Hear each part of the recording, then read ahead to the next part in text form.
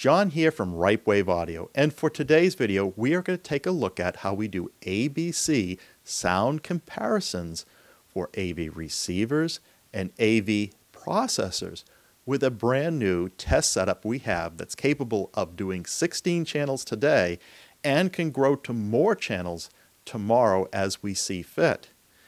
And this channel here, we really have made a focus on AV processors and AV receivers. This is kind of the heart of today's immersive audio setups. Whether you're doing something modest that is just 7.1 or 5.1.2 and growing up to the larger configurations, it doesn't matter. You're going to want to know which AV processors and receivers are going to give you the better sound quality experience along with all the other features. Now, of course, we have our feature reviews which do detailed comparisons between each model and each brand, but there's always that question is how do they sound? And for that, I believe the only way to do that is for our in-house testing where I get to hear this for myself and be able to relay to you my experiences with each of these products. Now, I feel that just bringing in one AV receiver or one AV processor at a time is really not enough. I mean, I could come out at the end of the video and say, this sounds good, this sounds bad, and this sounds okay. But without a side-by-side comparison, do I really know if this sounded better or worse than the last one I tested? Probably not. So I feel that testing up to 3 of these at a time is a good place to start. And we're going to start bringing in more AV processors and receivers. And we're really excited about that. But we want to do this in the right way. And I feel that unplugging and plugging in cables can really slow the process down. So if I have to take the time of taking a set of cables, even if they're on a snake, and move it from one receiver to the next, or one processor to the next, that takes time. And I'm going to forget how one sonically sounded between the other. I want this switchover to happen as quickly as possible. So take a look at what we kind of got in mind here. And it's not just about how quickly we can switch over. I want to be able to keep certain components consistent. If I'm doing a test with different speakers and different amplifiers each time, that's going to impact the results. Am I really hearing that the processor and receiver sounds better? Or am I hearing that I'm using better amps or better speakers in that comparison?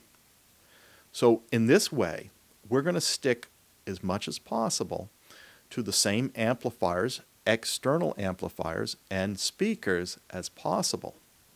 And in our theater here, we have a whole set of Polk speakers over multiple generations, but generally speaking, these are their top-of-the-line models, and they are pretty close timbre matching between them. The front speaker, the center speaker, the surrounds, the rear surrounds, and the height channels are all from the same kind of caliber of Polk audio speakers. Now, one might not like Polk or feel differently that some other brand will give you better results, and you're probably right, but this consistency is what's important here in my mind. And at some point I might switch those out, but they're consistent. Now, I have my subwoofers too. They're not Polk. I haven't really been too happy with Polk subwoofers. Here we have Rhythmic F18, 2 of them, 2 18-inch sealed subwoofers that we have in our setup. And on our amplifiers, now we have a mix of Emotiva and a vintage Sony. Over time, the goal is to bring all my external amplifiers to balanced Emotiva amplifiers. Again, you may have your preference for different amplifiers, but to have a consistent reference setup is important here. And I'm going to buy as much of their differential reference models that are fully balanced. Now I have my 3 mono blocks up front, but for the others I might go to 2 and 4 channel models here. So if we look at this test setup, where we're going to do up to 3 AVRs or AV processors and connect it into all this, we're going to need some sort of switching that will move it from one receiver or processor to the next. And we do realize that some receivers and some processors don't have balanced connections. In fact, as you move into receivers, you're more likely to have unbalanced connections only. And those are represented by the blue line. So wherever I have a blue line, it's an unbalanced connection. And wherever a green line, it's a balanced connection. So I want a switcher that can be able to handle both on this setup and feed those same amplifiers and speakers. So here, currently in my setup, I have the Emotiva RMC1, which is a balanced output for 16 channels. And then we have the Marantz Cinema 50 that is less channels and unbalanced. But we want to be able to bring those in. Those are our currently in-house long-term reviews. And then bring in short-term reviews, perhaps things like the Anthem AVM 70 as pictured here could be a good candidate for the future review. And if that other unit that we're bringing in happens to be an unbalanced option, well, we could deal with that too. So here in this case, we're picturing the Emotiva MR1, which is their newly released value-oriented receiver, and they have not done a receiver for a while, so this could be a very interesting one. Now, you might say to yourself, well, what about the amplifiers that are built into the receivers? Are you going to evaluate those as well? And the answer is yes. Now, I'm not talking about it in today's video, but I also have an AB switcher for speaker output. So I could AB between 2 different amplifiers and the output. So right now I have this wired just to the front speakers, and I think that's a good place to start. Is for amplifier comparisons, just look at the front speakers and do an AB with them. So I can do a quick switch between, let's say, the amplifiers built into the Marantz Cinema 50 and the Emotiva monoblocks and see how well they're doing. And we have a video that did just that, and the amplifiers built into the Marantz weren't that bad.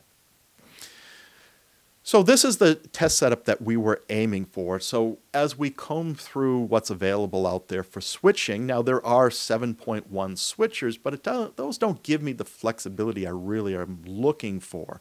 I want to be able to scale this system as I want to introduce, let's say, front wide speakers or more subwoofers or more height channels. And I can do that with this setup just by simply adding in some more switches. So I didn't want to go with a 5.1 or a 7.1 switcher, and there's some good ones out there.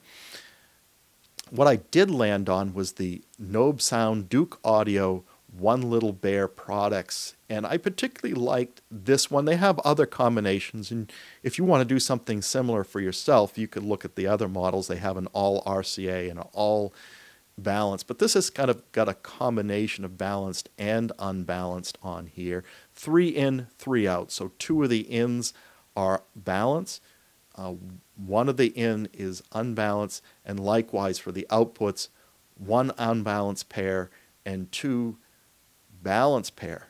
What I didn't realize at the time I purchased this is it's flexible. So if I take something into the balanced input, I can then route that signal to an unbalanced output. Or if I brought something into an unbalanced input, I can bring it to a balanced output. So this gives us a lot of flexibility and choosing it. Now, I'm not doing a lot with the output right now, but it's mostly the input part of this switcher.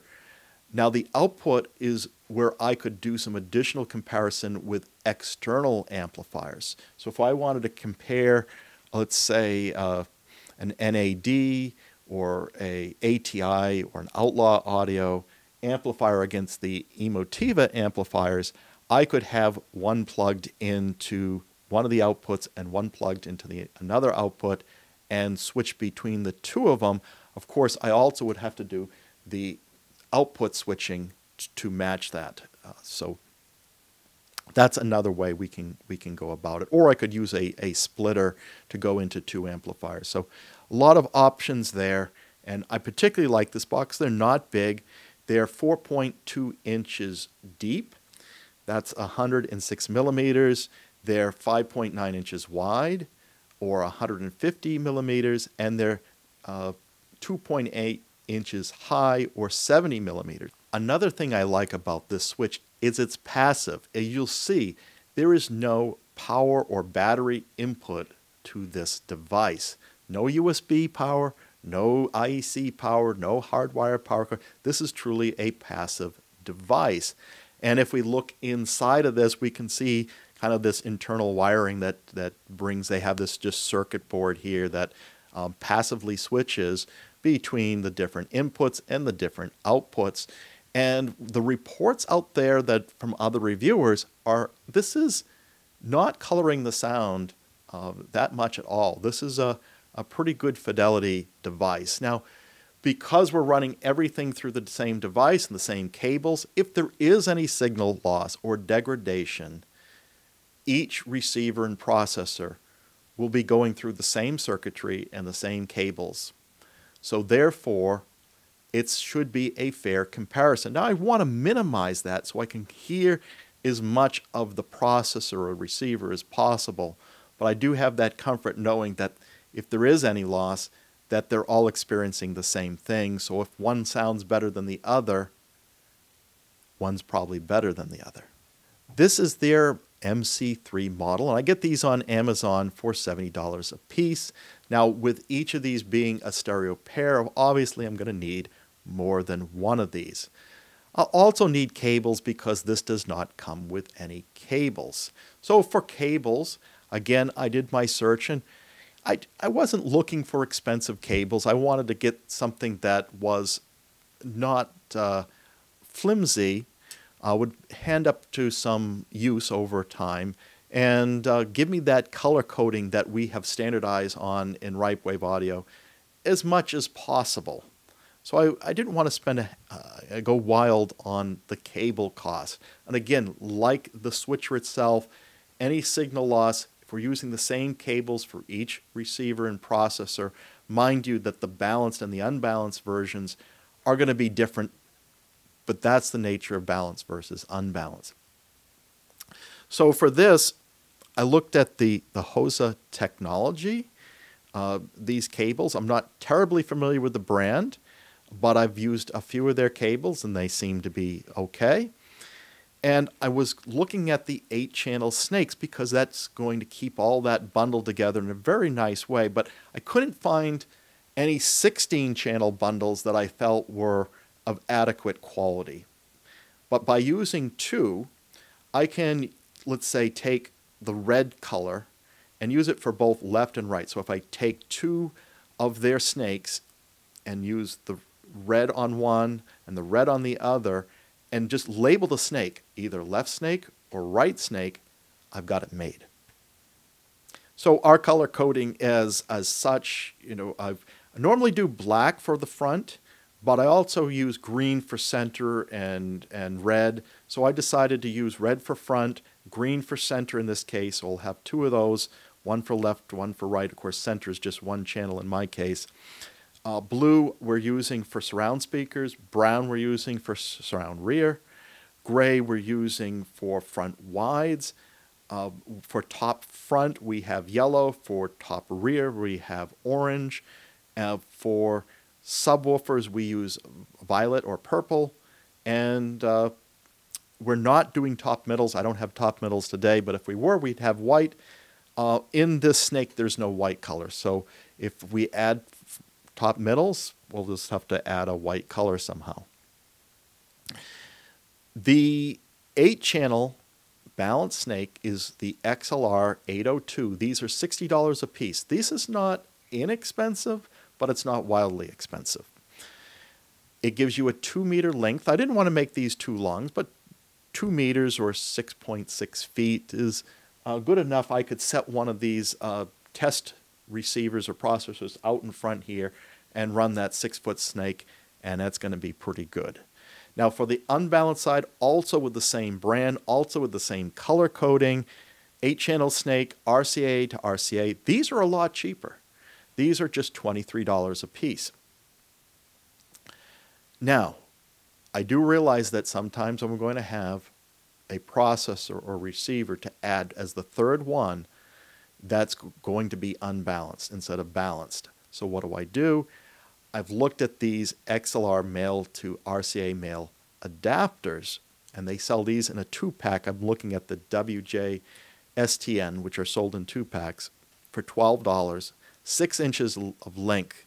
So how I plan to use this is come out of the AVR or AVP that's RCA unbalanced on the back, single-ended, and use the adapter right there. So plug in male RCA, come out male XLR to the female end of the XLR snake, and then the male end of the XLR snake to go into the switcher. So this should work pretty well. So how does this all come together as the cost? This is not inexpensive to put together, even though I'm not picking very expensive parts, because you need a lot of parts. So for the switches, because they're each stereo pairs, to get 16 channels, I need 8 of the switchers at $70. So that's $560 just in the MC3 Nobsound switchers. Now for the balanced snakes, this is the Hosa XLR 802. These are $60 a piece. I'm going to need 4 of those, right? So if I have 2 inputs of the switchers, but then I have 16 channels, so I'm going to need 4 of the XLR snakes that are 8-channel, and that's going to bring it to $240 just for those. The RCA snakes, I'll only need 2 because there's only 1 input that's dedicated to RCA unbalanced on these Nobsound Little Bear switches. So I'll need 1 set of those, so I'll need 2 of those to get 16 channels, or $46. Then I'll need the adapters. So these come in 2-packs, so a stereo pair for $12 or $6 for 1 channel. So I'll need 8 of those to get 16, which is $96. If you add all this up, it comes to $942. So just under $1,000 to do this test rig. And so if you look at this AVR by AVR, we've got, let's say, input 1 on the switch will be for AVR AVP1, will be fully XLR balanced. We've got, let's say, the second AVR that's unbalanced. We'll use 2 of the unbalanced cables.